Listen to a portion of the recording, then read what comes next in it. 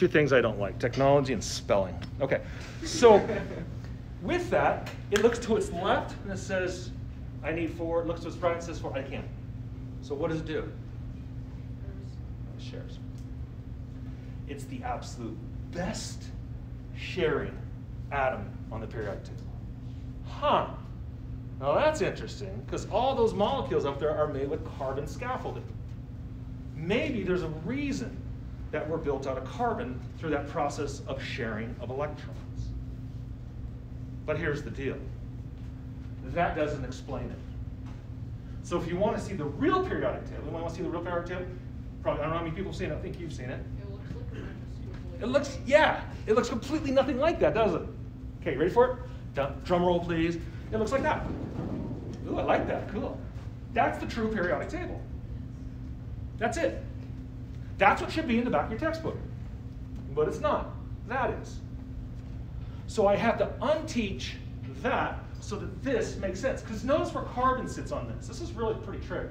Carbon sits right there. Purple, being a robe, nobility, is here. Here are the neon, the noble gases. Okay? So carbon sits here and says, man, I have to gain 1, 2, 3, 4 to look noble, or I have to lose 1, 2, 3, 4 to look noble. So you can see that carbon sits down in that well, and it literally looks up to its left and its right and says, can't do it. So what it does is it puts its 4 hands out, and it says, I'll share. And so it shares. It has 4 hands, not 2. Okay? And so when we see this, and we begin to understand how this builds, chemistry to me becomes, again, that exciting window that we can begin to see, oh, okay, nitrogen always wants 3 bonds. And you can see that. 1, 2, 3. Oxygen always wants 2 bonds. 1, 2. Carbon always wants 4 bonds.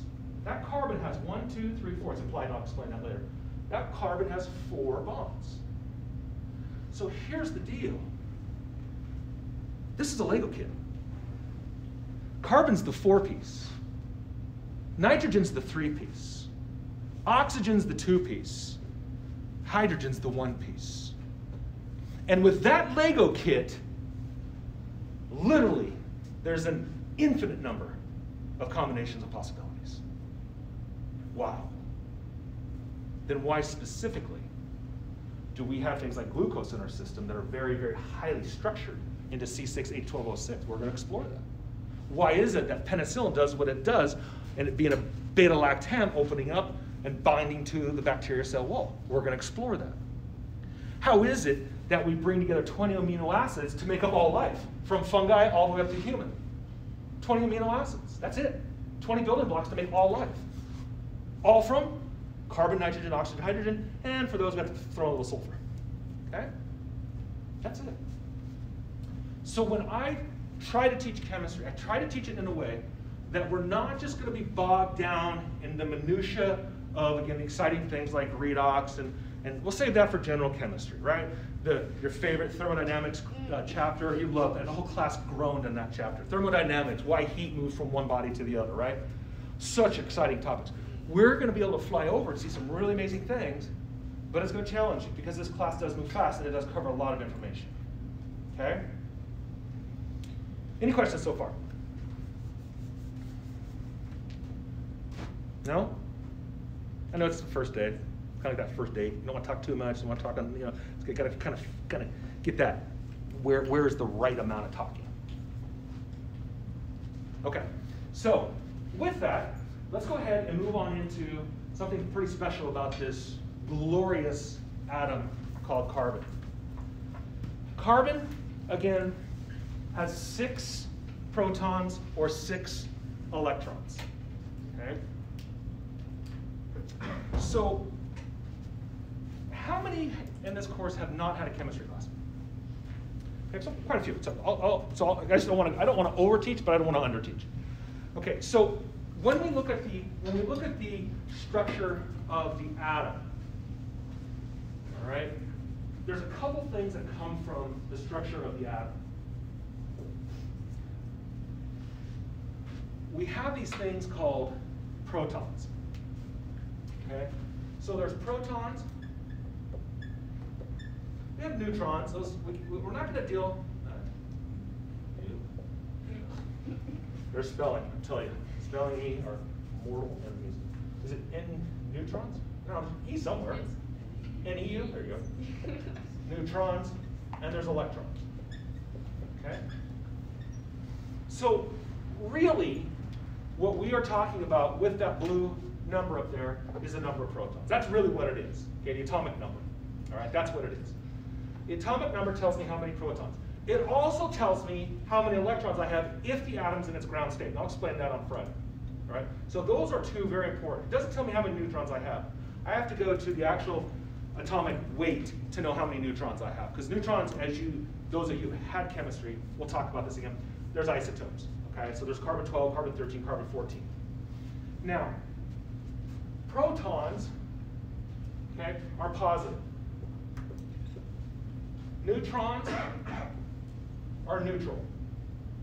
Electrons are negative. All right? So here's one of the crazy cool things about chemistry. Chemistry is the study of the movement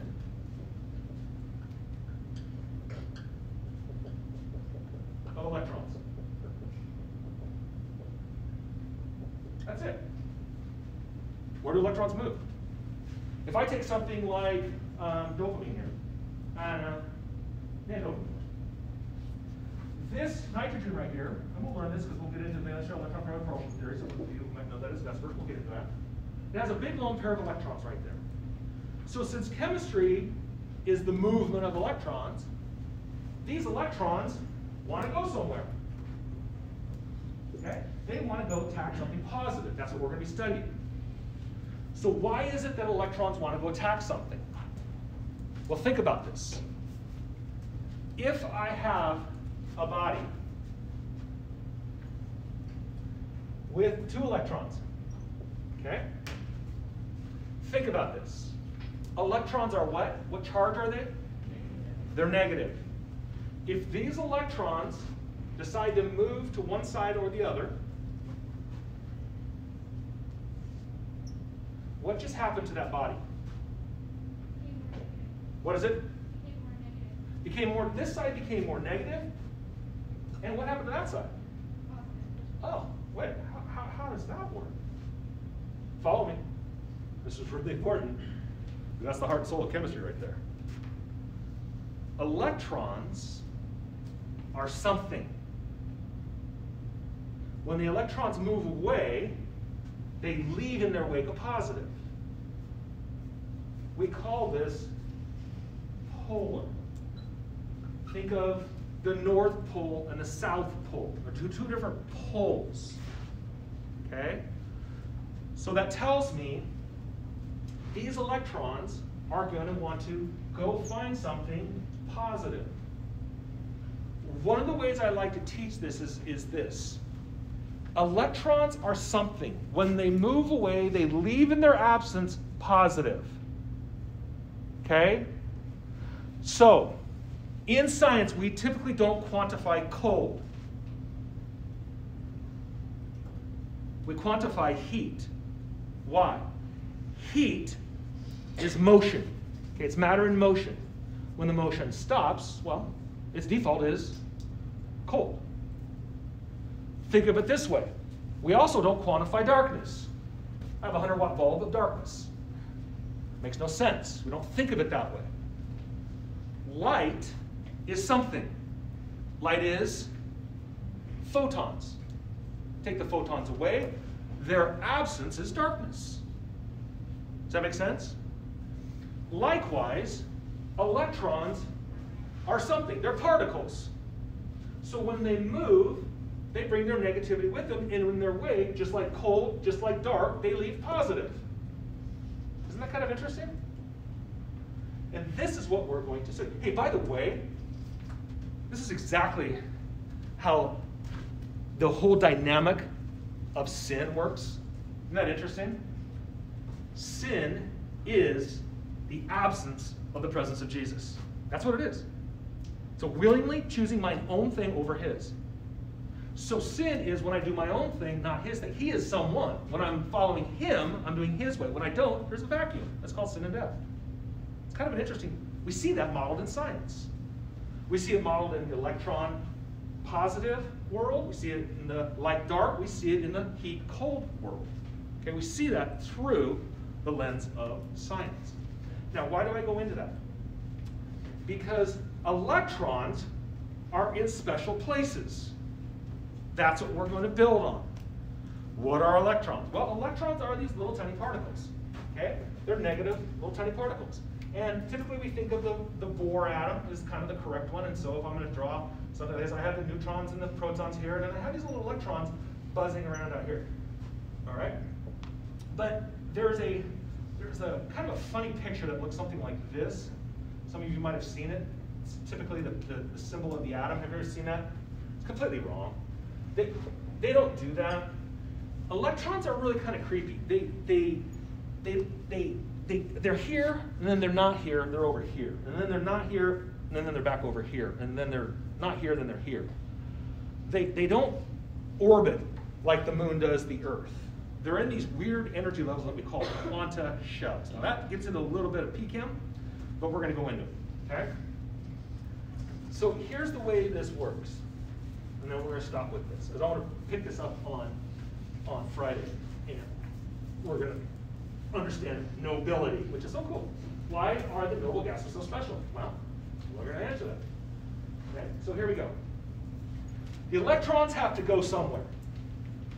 If I'm going to count from 1 to 118 electrons, where do they go? Where are they? Well, they're in different energy levels around the nucleus. So when I look up there, here's the way we typically think of this. We think of it as a level of basically little boxes.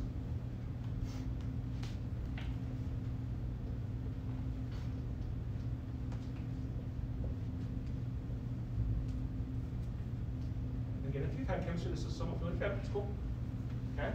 So here's the way we think of the electrons, where the electrons are. Right? If I'm going to count, thankfully in this class, we're only going to count from 1 to 10. We're not going to go farther than that. We might do a little bit of sodium, magnesium, potassium, calcium, because they're so important within the body as far as certain enzymes need those, but we'll get to that in the biochemistry section. So here's the way this works. This is what we call n equals 1. This is called n equals 2. These are principal quantum numbers. Okay? Now, what you need to know about these boxes, each of these little boxes is an orbital. Okay? Holds 2 electrons. Okay, you just have to know that. And there's reasons for that, Pauli exclusion principle, Hund's rule. We can get into a little bit more gory than we do in general chemistry. But for us, we should remember that each of these boxes represents an orbital, and each of those orbitals can hold 2 electrons. That's it. You have to memorize that. Box equals orbital. Each orbital holds 2 electrons. With that, you can now construct a building understanding of the periodic table. So watch. I'm going to do it for you, and then we'll call it a day. Here's what it looks like. You ready? Periodic table. Hydrogen. Helium. Lithium. Beryllium. Boron. Carbon. Oh, carbon. Nitrogen. Oxygen. Fluorine. And neon. Huh. What just happened with neon? What did it do?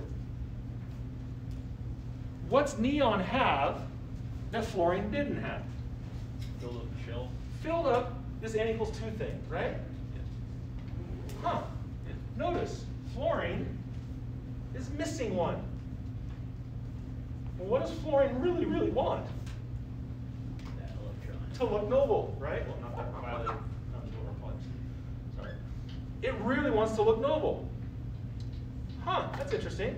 Well, now go way over there to number 11. Uh-oh, I only can put one up here. So what's sodium say? Oh, man. What do I want to look like? I'm gonna look like this. So sodium says, man, I'd really like to give up an electron. Isn't that cool? Yeah, that's really cool. Because that explains why it is that we have these things called metals and non-metals. And that's where we'll pick it up on Friday. Okay? Have a great day. See you guys then.